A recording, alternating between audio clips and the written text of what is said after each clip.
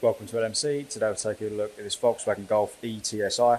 It's got a 1.5 litre petrol hybrid engine with an automatic gearbox and it's on 33,523 miles. And it's a lovely looking 5-door hatch finished off in this ice white colour with lovely looking alloy wheels all the way around, and it's nice and economic thanks to that hybrid engine. Around the front you've got these gorgeous looking front lights, a really futuristic looking front end, a nice amount of chrome contrasting with the black and white as well.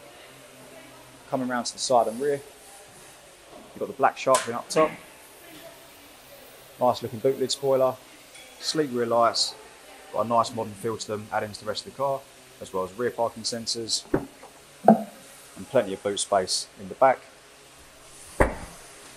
Now in terms of the interior, plenty of legroom, full cloth seating and nice ambient lighting, as well as an armrest that folds out the centre.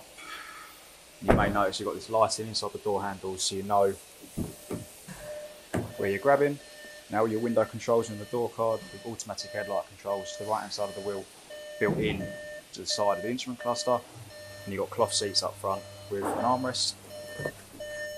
You've got a push to start button, bringing up this gorgeous fully digital instrument cluster, and it's of course controllable and customisable to how you like it.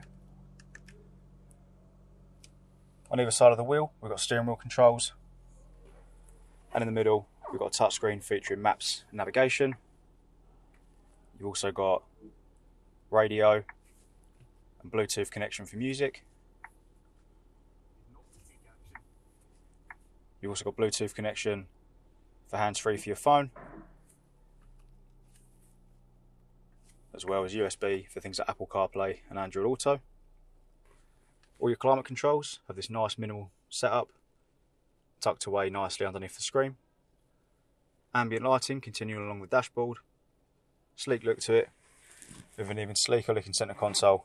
Very minimal, with storage, USB ports, your drive selector, an electronic parking brake, and then you're leading back to your cup holders and storage underneath the adjustable armrest. So if you'd like any more information, please visit our website, and thank you very much for watching.